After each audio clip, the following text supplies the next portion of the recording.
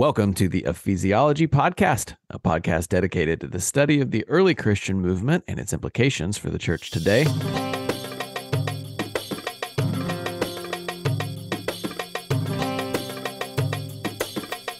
I am Andrew Johnson, a pastor at Neartown Church in Houston, Texas. We are joined, as always, by our resident ephesiologist, Michael. And today we have the distinct joy of being joined by Evan Owens. He is the co-founder of Reboot Recovery and author of Healing What's Hidden. Evan, we are glad to have you. Thank you for being with us. But before you talk, and I let you do all the wonderful things like introducing who you are and why we should love you and join the throng of people who adore you. Michael, why do we have Evan on today? Well, I'm excited about this because, as you know, and I think as some of our listeners, hopefully many of our listeners know, that we have been very interested in issues of social justice. We've written books about it. Our latest book came out, has it been 2 years now or some time ago? A year and a half or something like that. Year and a half. Focusing on issues of justice. And we had two wonderful chapters in that book that are dealing with an issue that we rarely talk about in the church, and that's mental health. And we had Kathy Bhatia, who wrote about how to address mental health, practically speaking. And then our daughter and a friend of hers, a friend of ours, a friend of the podcast, actually, Brian Salveron, wrote a chapter on anxiety and mental health in the church.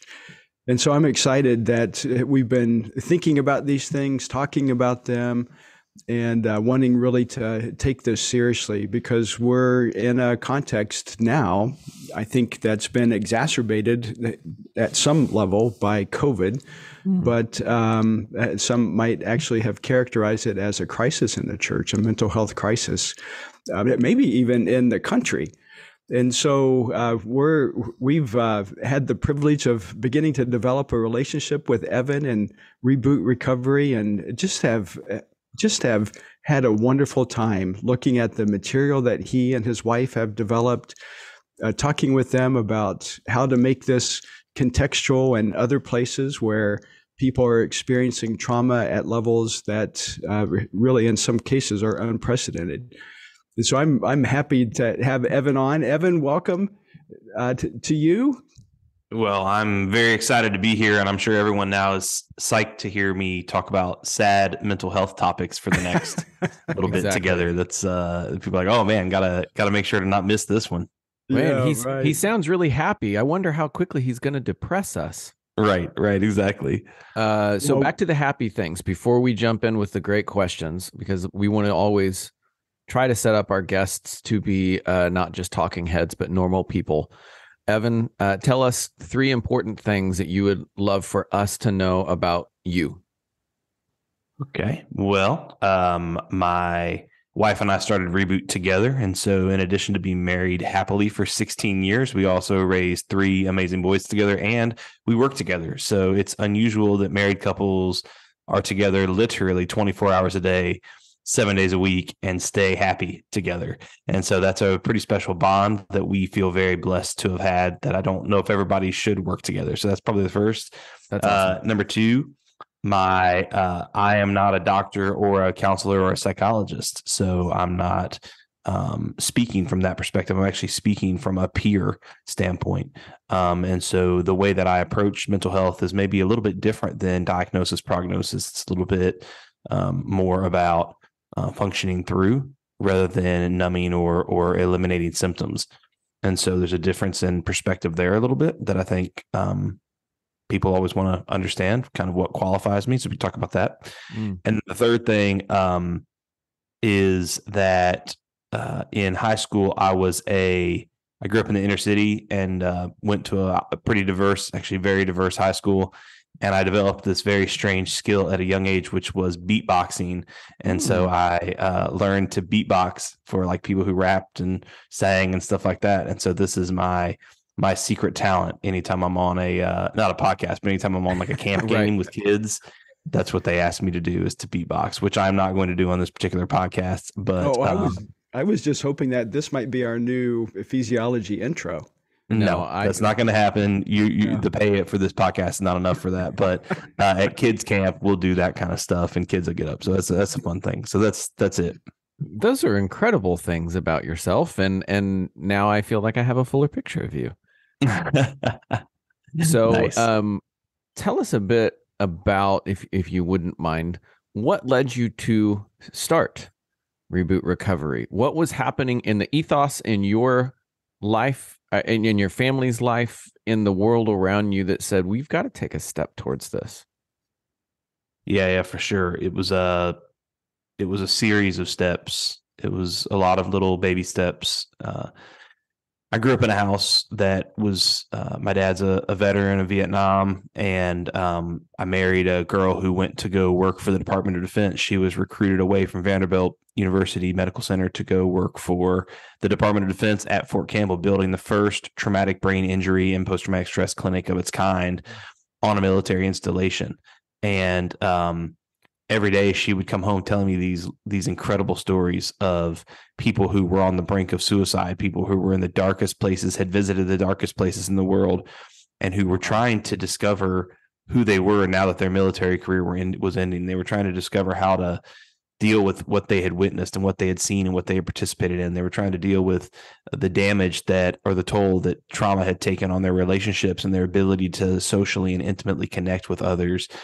And so my wife just started inviting people over for dinner from our community, and really just having open-ended conversations. My background was, at the time, I was the CEO of a software development company. And I had managed enough people to know that one of the best things you can do as a leader is just ask insightful questions and let people talk. And so we just sat around and did that many, many nights a week, had people over most nights. We didn't have any children yet. And this recurring theme kept coming up, which was, there's three themes that kept coming up. One was that people felt like they were the only ones. Number two is people felt like there was something deeper than mental health, that there was a soul health issue that no one was talking about. And number three is there was nothing peer-to-peer in terms of a leadership structure. Everything was top-down, sort of clinical approach. And so we realized, hey, what if we got everybody together and started having this conversation in a group format? And we did that, and we kept doing that. And people began to come more and more and more. Friends invited friends. The military invited us onto the military base. And we did that for almost 5 years, actually longer than 5 years. We started technically in 2011 and did it until 2016. And, you learn a lot, and your heart gets more and more and more drawn in. If you do something 2-3 nights a week for 5 years, you learn a lot, in that period of time. And so it became really clear as we started traveling on the weekends to start what we had by then called Reboot Recovery. At first, it was just called Evan and Jenny's House on Monday nights, which was a terrible brand name, we decided. That's harder to fit on a business card. Well, maybe if we do it like a military acronym, though, like it could have worked, Very well thought out. We were traveling every weekend. I was leading groups multiple times a week. By this point, we had started building a curriculum. And so we both quit our jobs in 2016 to do this full time. Went from dual income, no kids, to 3 kids and no income over a short period of time. Again, not something I recommend for most marriages. And we just really felt God was saying that there was a lot more Evan and Jenny's out there. There was a lot of people who wanted to do more than play in a golf tournament or run in a 5K or post something on social media. They actually wanted to be a part of the solution for their friends. And so we started off in military.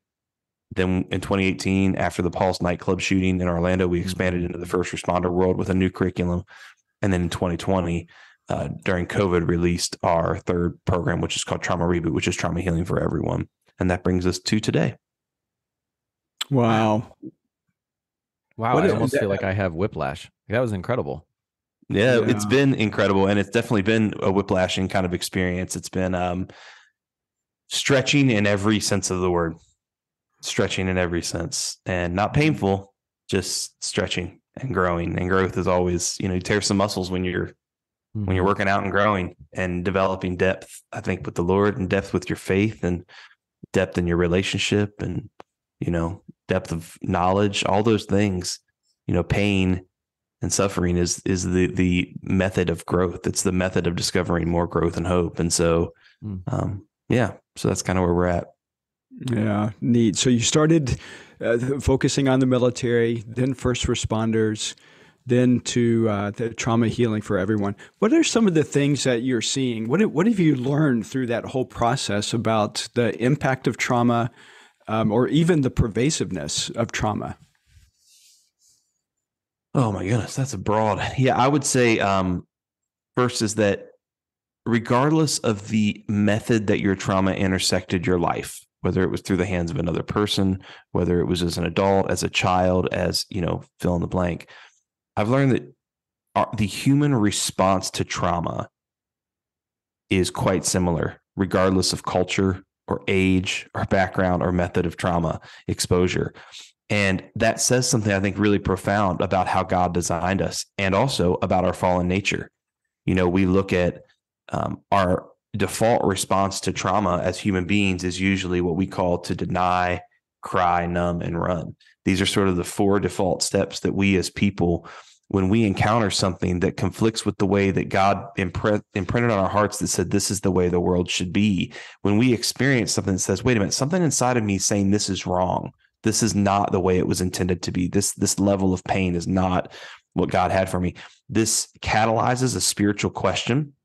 It catalyzes something we don't really want to address. And so our default response, carnally speaking, is to deny, cry, numb, and run. And I believe the only way to really overcome trauma is really with a supernatural, resilient response, which is to lean into it and say, how is this changing me? What does this tell me about myself? What's this tell me about God? What's this tell me about other people? And then using those 3 questions to let it inform our worldview, hopefully towards growth as opposed towards, more chaos, more pain. So I'd say that has been probably my greatest thing greatest learning has just been that we're not all that different from one another. Whether you're gay, straight, Muslim, atheist, Christian, white, black, brown, whatever it is, we're really not all that different when it comes down to how when crisis, trauma, things like that, pain enter our life, it's a great equalizer. We suddenly are a lot more alike than we think. Well, I love the approach that you're taking to lean into trauma and to build resiliency in that. As you look at your work around the world, are you seeing describe some of the trauma that you're seeing and the prevalence of it? Is it that we're just becoming more aware of it, or is there literally more trauma today than what we've realized? Both. I think both. Oh, okay. I think both. For example, let's talk about young people, for example, first. There is an element that is very true that says that this generation is sort of the mental health diagnosis happy generation, that there is, 1 in 3 kids entering college have already taken a daily mood altering medication to be able to deal with the stress in their life, for example, or the emotions in their life. That's dynamically different than 50 years ago. I mean, not even in the same world. Yeah, that's not. If you ask the average 18-year-old to tell me about something traumatic they've experienced, they will rattle off 5 to 10 experiences instantly. If I go to my dad and mom who are in their 70s and say, tell me about something traumatic, they might talk about some of their miscarriages. They might talk about his deployment, and that'll be about it. Right. And so there's this changing of language we're seeing nationally and really globally, which is terms that used to the language we use to describe normal human experiences has changed to clinical terminology. For example, I will ask someone, a young person, about a test that they have coming up, and they'll say, I'm just feeling I have lots of anxiety about this test coming up, or I did bad in that test, I'm super depressed about it. Right? These are clinical terms. These are diagnosable terms. These are treated terms versus an older generation might have said, I'm really sad I messed up on that test, or I'm really worried about this test coming up. And that subtle shift, because you see worry, sadness, these are human emotions that God tells us we will all have. Things like anxiety and depression are traditionally clinical terms used that indicate these things are problems that are meant to be avoided. And so when you shift from the words we use have tremendous impact over how we view the experiences that we're having as human beings, as whether this is an experience that's common to all men, or this is an experience that's uniquely paralyzing or attacking me, and therefore I should flee from it and numb from it and not have to experience it. I should not have to deal with this. And so that is something that is globally happening. At the same time, we also have the most distracted generation of parents ever. So when you look at young people specifically, you have they're competing for the attention of their parents through their cell phones. It's the most neglected and abandoned generation for sure that has ever existed in terms of parentless households. And then when you look at adults, the rates of reported abuse are higher than ever. The rates of sexual crime against people are higher than ever. The rates of suicide and addiction, so suicide's second leading cause of death now, ages 18 to 39, and climbing. And so you look at this, not just in the military and first responder community, which that data paints an even worse, maybe scarier picture.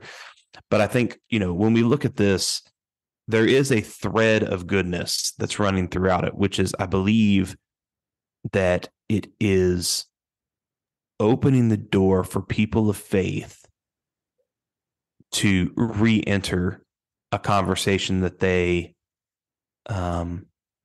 were either pushed out of or willfully stepped out of, 2 decades ago, which is this conversation about mental health and God's role when it comes to our health. And we're no longer feeling this pressure to outsource all of the brokenness to professional clinicians.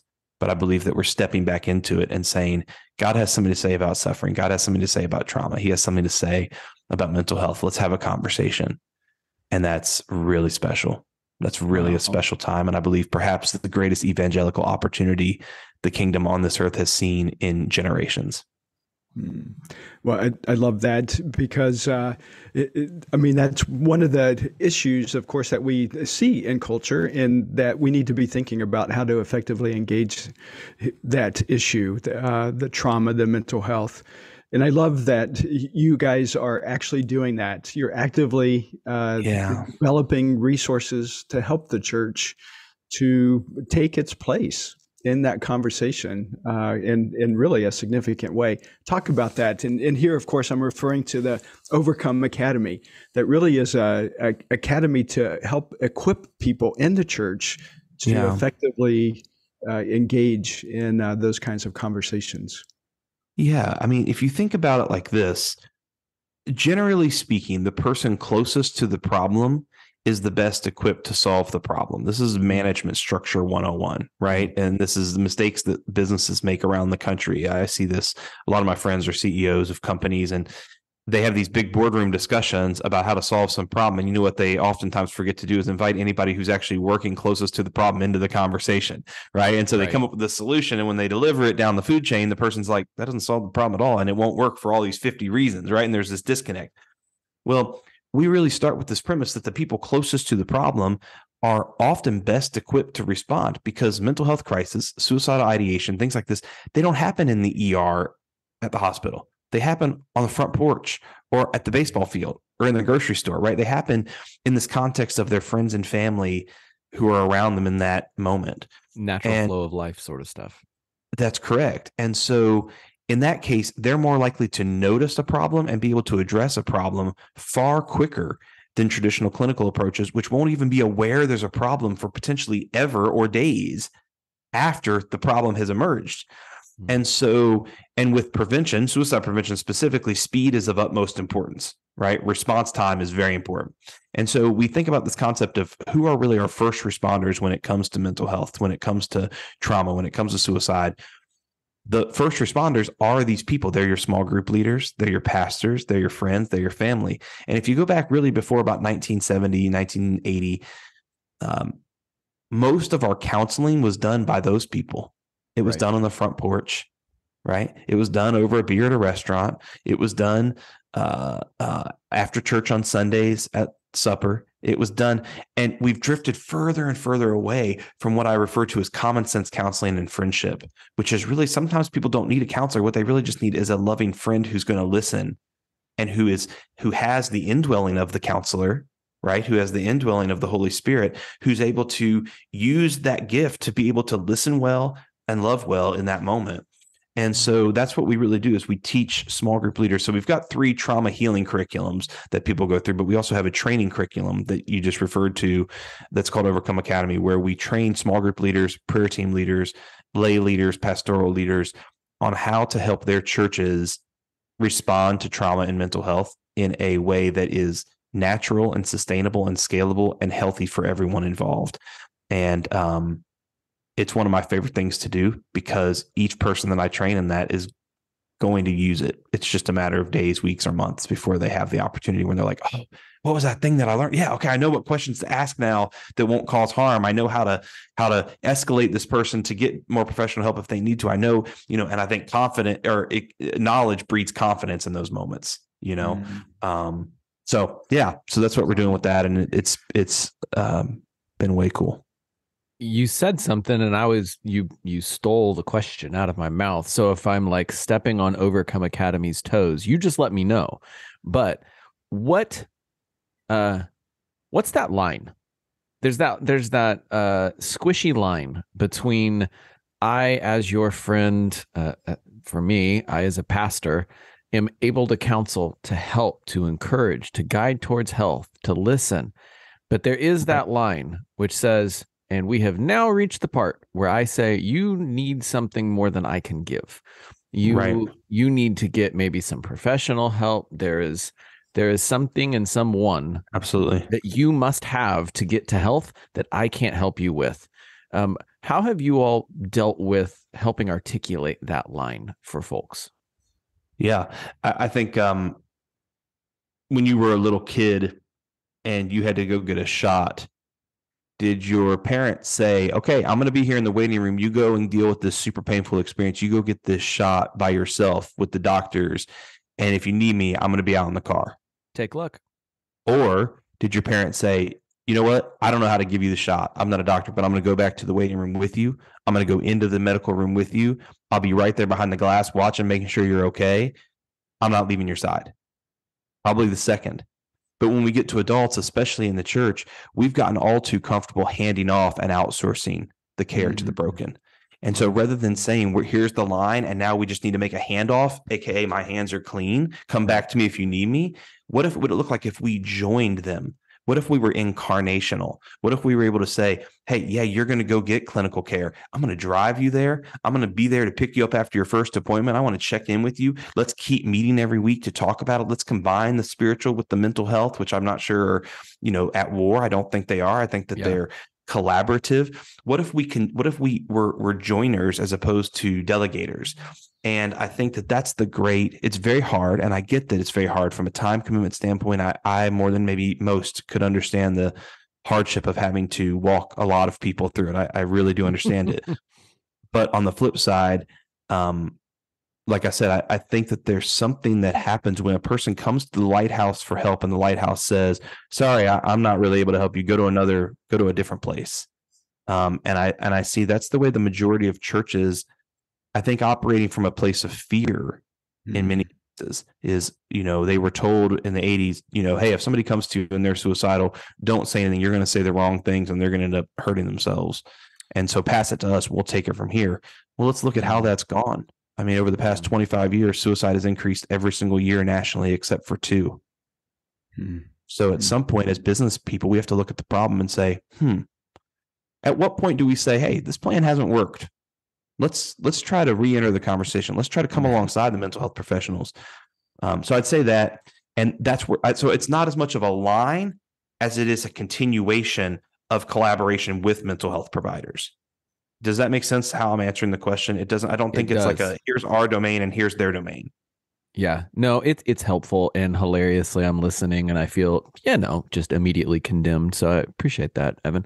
That's my heart, really, is condemnation. It's not so much conviction. It's more just guilt and shame and regret. That's really what I'm hoping to make people feel on the call today. Actually are walking around with a finger pointing, and it's just constantly saying you suck. And then I do have a large foam finger right beside me that just says it's all your fault. Would you like me to grab? Wait until somebody just comes in view, and it's like, oh, that's your turn now. That's right. It's all your fault. I find that's really good with trauma survivors. It's all your fault. I find that's really the best.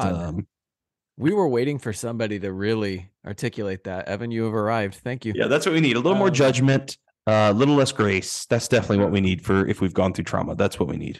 Michael, if you haven't picked up on this, even though this is my first time meeting with Evan, I can already see we're kin. We are close of comic nature, and so apologies to our listeners. Comic or sarcastic, one of the two. Well, I'm just hopeful that none of my comments that I just made were taken out of context as a soundbite, because that would ruin my entire career. So let me just say one other quick thing on a serious note, which is one of the things that I'm finding most fascinating is in the faith world. There's this, okay, I'll make it short. The clinical world is figuring out that peer-based support is the future of mental health care. That's the clinical community. I go to a lot of conferences. I speak at these conferences, and here's what they're finding. They're finding, one, there's not enough clinicians to meet the current demand. And number two, they've realized that clinicians can't do the totality of the long-term care, especially the aftercare, which is after those 8 sessions, then what? So they've realized this, versus for the past 20 years, they've laughed off peers, they've laughed off pastors, they've laughed off small group leaders, they've laughed off people and basically been like, you're not equipped, let us take it. And now they've evolved. Just as they're evolving back to this, the church is finally saying, you know what we need to do? We need to embrace mental health and start working with more clinicians. So it's like this lag effect where I'm like, no, actually life. Do what you do. Embolden your small group leaders. Like, you are the best possible answer to the future of mental health care, which is peer-based support and community. Like, do what you do, but just do it a little bit more informed, which is not a big leap versus having to build an entire counseling center and hire staff and all these things. You don't have to do that. Like, if you don't have the money, that's okay. Just work with somebody who does, and then you do what you do. And I think that there's something really, really cool that I'm seeing happening, which is, so I hear this a lot when I go to Christian conferences. It's okay to have Jesus and a therapist. I see T-shirts that say that, it's okay to have Jesus plus therapy is like what Jackie Hill Perry, an author that I follow. Okay. And that's all true. And that's all wonderful. As long as it is not a substitute for us building genuine community. And I think about, is it a tragedy that the majority of adults feel like they need to go to a counselor to finally find someone who would truly listen to them? How did we get here to where we're not interruptible? We're so busy that when somebody starts laying heavy things at our feet, most of us are like, well, that's a bummer, man. Like, you should go see a professional, talk about that. I don't have the energy to absorb your crap. How did we get here? And I think that's the shame, is most of us have started hiring people who will become our surrogate best friends who will listen to us. And I hear that burning out my friends who are clinicians. People who my clinicians privately tell me, some people don't want to get better because all they really want is the attention that they get from being sick. They just need to remain sick, or else they have no friends. And we have to do a better job as the church. I think, who better than us? If not us, then who? To show sacrificial incarnational love. Like, we have the secret. Now, I'm not saying that that's going to work for mental health without professionals. I'm not saying that. I'm not anti-professionals or medication or any of that thing. But they can't be your best friend. They have 800 clients. They don't have that capacity. No. And there's not enough of them. And they're all burned out, and they're all working overtime as it is. And that's where I think I'm feeling something really cool happening. They are welcoming us in like never before. Man, I mean, they are so excited about what we're doing. And they're coming alongside of us, and they are just hungry for our approach, and we're hungry to unburden them. I mean, it's just this beautiful new era that we've entered into in the past 3 or 4 years. Evan, and that's you're talking about something that I feel is a little on the ironic and hilarious side. At once, we have become a culture where we go for that quick fix. Take the medicine that's going to help you get over this hump. Do the thing that is the fastest route to get to the end that you want. And so, in a funny way, Jesus plus therapy is good. What therapy exists as is just a person-shaped pill, right? Like I need to go to this counselor. This is my quick fix. I will go to this counselor. I will have this session and I will get this fixed. And then now that I've done that, I can move on. I can move back towards health. The scripture has long taught us that discipleship is a long game. It is slow. It is Jesus working on our hearts, that ever becoming more and more like the image that God has both given us, and growing in Christ likeness is not a 10-step course. It is not fast. And so why would we look at mental health and the rest of our life and expect it to operate in a different way than how God has designed us to grow and move towards health? Right. And that's really what differentiates Reboot from traditional approaches. Is our primary interest is not the removal of symptoms. Take heart. I've overcome the world. You will have trouble. So we believe the symptoms will often come and go. But what doesn't necessarily come and go is hope and joy in spite of those trials, in spite of those symptoms. That can be permanent. And that's a fundamental difference.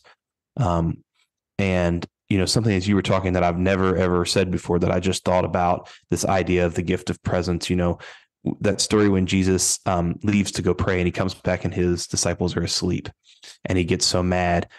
It just kind of, this revelation just hit me that perhaps one of the reasons he was so upset was because he felt alone and abandoned. And he said, I just want you to be with me. Like, I just want you to carry some of this burden with me right now. Like, just be in my life, just be present, be available. Even if you don't say anything, just when I come back, be awake, be available.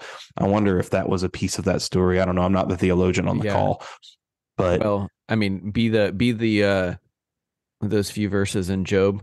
Just be the silent friends that sit and mourn and don't say anything for days at a time. Be those version of Job's friends, not the later version of Job's friends, which right. That's right. But be the silent present. Yeah. And I found also when you ask people questions, I've always found that the missing ingredient most people overlook is curiosity. If you're actually curious to understand how someone was hurt, what hurt them, how they're processing it, if you approach it with genuine curiosity and grace, you'll never go wrong. You can't go wrong. You can't, if you have genuine curiosity and grace.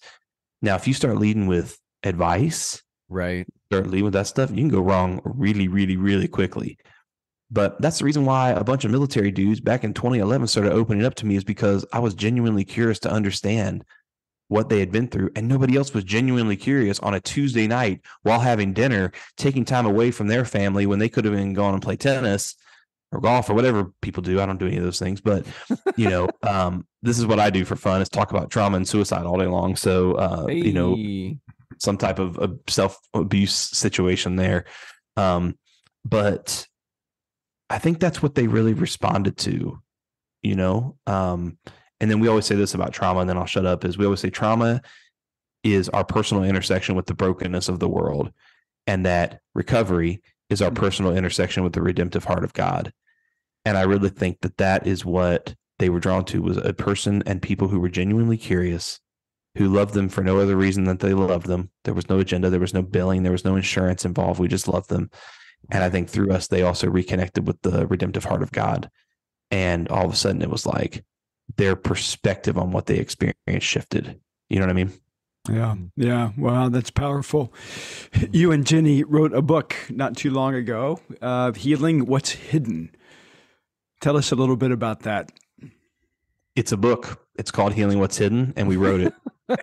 There are words. There are words. There are many pages. Unless you have an ebook format. Yes. So the short version is I really, really, really put off writing a book, and here's why. I am around a lot of friends. So if I didn't condemn you yet and you're listening, you're going to feel super condemned by this because we've all done this. Someone is drowning. We see them flailing, kicking, and screaming, and we throw them a book called Learn How to Swim, and we walk away. Mm-hmm. This is the way we use books. We use books to outsource relationships, again, to avoid having to actually go there. For the and we listener, do it because rather than us absorbing the content and then sharing the content, we just say, they're going to say it better than me. Read it for yourself. And that's kind of true. But again, that's a little bit like, you go back there and do the hard work. I'm going to be over here on the dock with my beach umbrella and, call me if you need anything. And so I just was like, I don't want to be that person. I don't want to be like, here's a book. Best of luck to you. You're like, I don't want to be that guy. But the way that they really got me was through the lens of returning back to the content that they had learned through our other programs and refreshing their memory when future things happen. And so we approached several publishers. We said, we have this idea to write this book on a practical guide to overcoming trauma and building it off of the science that we've done research on to learn about our unique approach. And we've served over 20,000 people. And here's all the data. Here's all the science. Here's all the research. We want to write a book that's clinically informed, but also deeply spiritual, that really follows people through this process that now they could go and revisit. And so we wrote the book to be like 60 micro chapters, actually. And so it's meant to be read once and referenced often. And the response to the book has been so much better than I ever wanted it to be. It led to us being able to go on tour with this guy named Brandon Lake, who's like a big Christian recording artist. And we got to speak at his events every night around the country. And we got to be on all these amazing podcasts like this one. And, nobody gets rich writing books unless you are like a celebrity to begin with, pretty much. Right. And I won't be, and I'm not a celebrity. So I just think the ministry of it's been cooler than I thought. I'm a little ashamed that I put it off so long. So, but yeah, they can check it out on Amazon or any of those other places, Healing What's Hidden. And it's actually a really good book. Like I reread it, parts of it recently, and I was like, oh, wow, that's a really good point. And I forgot that we wrote the point. So that was kind of, I was like, oh, wow. Who said, I said that? Yeah. Wow. Yeah. No, I said that jokingly, but there was some truth. Like I read through, I was like, this is so good. I was like, man, I wish I sounded like that all the time. Someone who had edited me and made me sound cooler than I actually am. That's great. Well, that's great. Well, hey, I have one other question, because I know this is on the minds of a lot of people today, especially parents. Parents are often that first line, aren't they, with their children? Almost always. What's the advice here, Evan? How can you help parents think about issues that their children might be wrestling with? Yeah. Cupfuls of grace, pinches of truth initially would be my advice. And I think oftentimes as parents, I feel the need to solve and tell what they should be feeling and doing. And I have found that when I lead with grace first, then I get to the thing that's behind the thing that's actually fueling the thing that they're talking to me about. So that would be the first one, is usually the thing that a young person tells you is the thing. They're not even aware that's not really the thing. There's a thing deeper than that, right, that they're not even aware yet. And if I lead with grace and ask open-ended questions, sometimes they self-discover in real time, holy crap, that's the thing. So that's number one. Number two is you can go on Google and type in like list of feeling words, something that it sounds super cheesy, but sometimes when your kids say like, I'm just super mad or I'm bummed out, it's because they, we as human beings, we really suck pretty bad at articulating the exact feelings that we're feeling. And so we communicate what we're feeling, and we hope that people will kind of hunt and peck and be able to figure out what we're actually feeling. But sometimes I'll say, I hear you saying that you're upset. What are you actually feeling? And they'll be like, I don't know, just mad. And I'm like, no. And so then I'll pull up a list of words and we'll be like, let's talk through which one of these. And it might be they feel rejected. They might feel overlooked. They might feel discarded. They might feel betrayed. They might feel, and now you start to get to what's the real root. not what's the manifesting emotion, but what's the actual root. And the third thing is I think it starts really young. I have a friend of mine. She put this on social media probably 6 years ago, and it's never left me. She said that the other day her kid came home and he was talking to her about Minecraft. He's a 8-year-old boy. And she said, and he rambled on about Minecraft. And she goes, I couldn't care less about Minecraft. I don't even hardly know what's going on in Minecraft. And he talked about it for like hours on end. I'm familiar. Go on. Okay. And she said, and parents, she said, listen. And she said, just listen and entertain and pretend that you're really interested, because today it's Minecraft. Tomorrow will be something that you wish you would have really listened to. And they're picking up today. Does mom and dad care about what I care about? So when we discard and we say, I don't want to hear any more about Minecraft, I'm not interested in what you're interested in. I don't really care to hear your stuff. We're sending a very loud message that their world's not important to us. And so when they get into the real things, they have a history lesson to say, well, they didn't care about that. They're not going to care about this either. And that is the greatest advice I've ever received as a parent, is just to listen and to abide with our children. Presence. My goodness. Right. Presence. I do want to encourage, based on what Evan had said. Now, let me tell you what I have, and not I will hide what I do. Right. So what we have is one of those really helpful little emotion pillows that have all of the words, and so like the center of the circle is like the bigger emotions, and then the next layer is a further description of that emotion, and then you go out another layer. Oh, cool. And so that little emotion pillow has helped us and our family with the minions that we have, all three of them.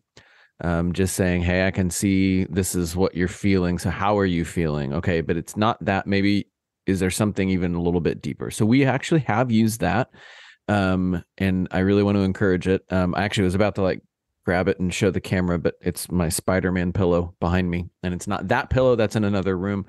But I say this is what we have. And I'm hearing you talk, Evan, and just realizing there have been so many more opportunities that I should have been resourcing that and with my kids and listening.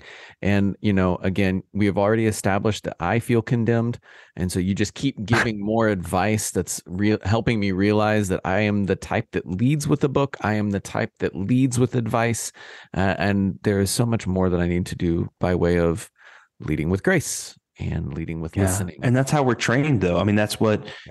That's the way people did us, and that's the way we do people. It just trickles down, you know. So it's taken me 15 years to realize some of my tendencies and us as humans' tendencies, you know, and also hearing again when you sit across from people for 15 years, 12 years, and listen to them, they'll say things like, "And they just gave me another book, and the last thing I could handle was another book," you know, and so it's like file that away. So I always say like, I'm not really coming up with stuff. I'm just regurgitating in maybe a clearer sense what people tell me they've experienced. Right. You know, I'm more like an organizer of their, like a aggregator and a cultivator of their input, not so much I don't have to have many of my original ideas. I just have to package what they have told me over the years. Right. And it makes you look brilliant. So well done. And that's actually my primary goal. Yes. Is to look brilliant. I really care about that. That's, you know, when you have a face like this, you better be smart. Evan, I have a very similar feeling that I look for the best coattails to ride, and then I jump on them. So it looks like I'm smart, but I'm pointing to other smart people. Michael, thank you very much for Ephesiology. So, well, now I know why I feel so tired. I've been dragging your self around. You don't even know the half of it. You don't even know the half of it. So, Evan, in similar fashion, I think Michael and we as Ephesiology have seen some really wise coattails to jump on or partner with. So I want to kind of kick it to Michael and Evan. How have we as Ephesiology masterclasses come alongside Reboot Recovery? Well, I think it's the other way around. Reboot Recovery has come alongside of us and provided one of their resources, the Overcome Academy. And we're just so grateful for that. And so it's on our Ephesiology Masterclasses website. It's free. And we want to encourage people to get involved in learning more about trauma and how they can actually practice being in the presence of people who are experiencing some difficult things and walk with them through it.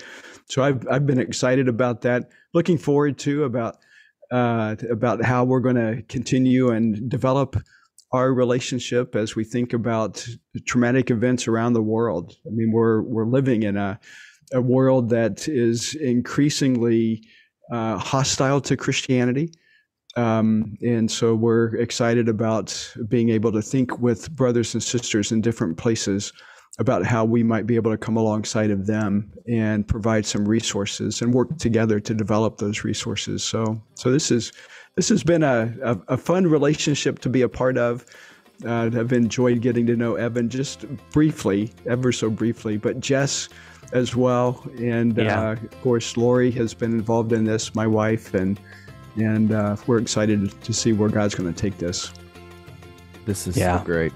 Evan, thank you very much for coming alongside us, allowing us to be another platform to kind of keep pointing towards health. And I almost asked it earlier, but it just seems wonderful to me. This is not we have to choose between the good news about Jesus or mental health. These are not opposing forces. This is moving in the same direction of healing and wholeness, and in the name of Christ, coming alongside others to see them that's exactly restored. So, Evan, thank you for your time. Thank you for your words of wisdom. If somebody wants to get at you, contact you, pursue seeing what Reboot Recovery has, where can they find you? Yeah, just go website, rebootrecovery.com, or any socials, pretty much as Reboot Recovery. And if they want to follow Jenny and I specifically, I think it's Evan and Jenny Owens, like full typed out Evan and Jenny Owens. We're not super active on social, so you can, I think we have like 6 followers. It's mainly our parents, but you can. Our goal is to get it to 12.